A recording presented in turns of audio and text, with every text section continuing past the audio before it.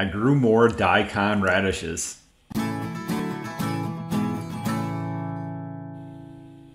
Welcome to Hydro Haven.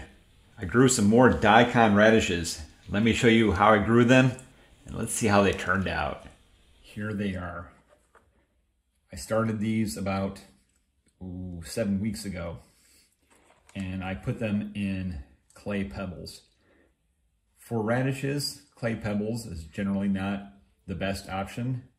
For the radish to actually form, it generally needs a loose grow media. But with daikons, the daikon can actually, when you're growing in a garden, can actually pour down and break up the soil. So I thought, well, maybe I'll just give it a shot to grow in clay pebbles, because growing in rock wool with radishes is generally not a good option.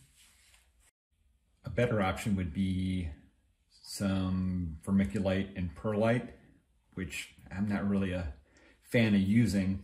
So I decided to go with the clay pebbles. So let's kind of see if you can get a look at what it looks like there. Looking pretty good. So up top, they look pretty good. But the question is, what do they look like down below? The greens look fantastic. Absolutely fantastic. So this is in a 5-gallon bucket. The 6-inch net cup inside the 5-gallon bucket lid. And actually, let's take a look at the root structure to see how that's going. Woo! Fuzzy. I like it. All right, let's pop these out one at a time and see what they look like. Let's start with the big one first.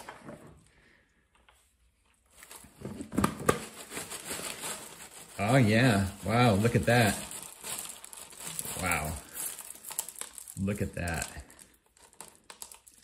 I'm kind of surprised. That is a decent looking daikon radish. All right, let's see what else we got. So I guess the theory is correct. The daikons can handle being in clay pebbles. They will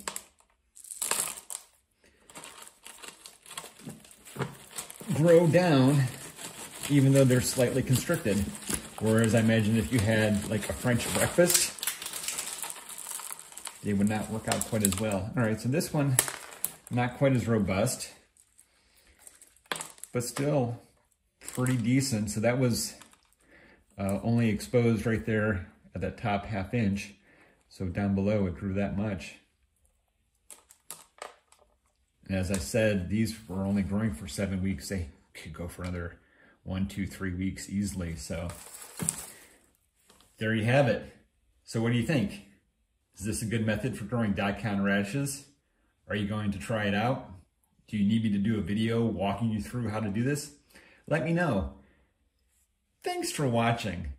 Smash that like. Have a good day, everyone. I'll catch you next time. Bye.